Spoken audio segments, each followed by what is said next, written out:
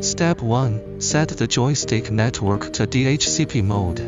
Press Setup, go for Network Setting, and select DHCP mode. Save and the joystick will reboot to reactive.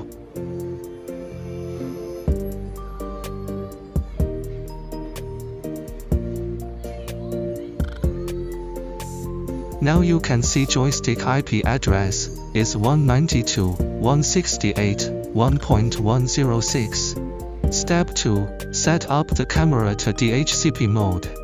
Run the CMS software, click Search, and you can see all the cameras from your network.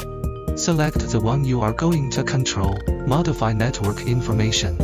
Set the camera to DHCP mode, save it and close this window. Refresh to get the new IP address of the camera. Add this camera to our CMS. The username and password are empty, just click Add. Go to Remote Configuration and click Protocol tag.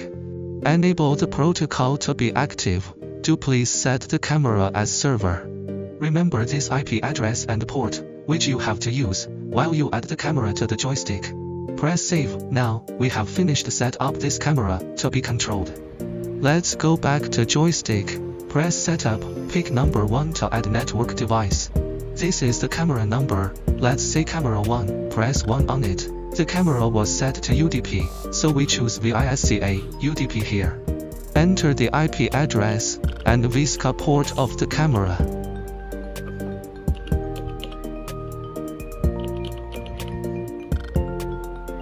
Now we have finished all the settings for the camera and the controller.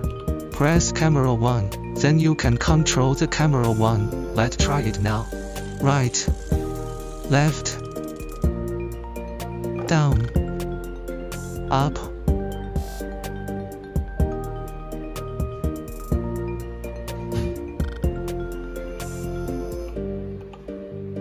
Zoom in, zoom out. Thanks for your watching.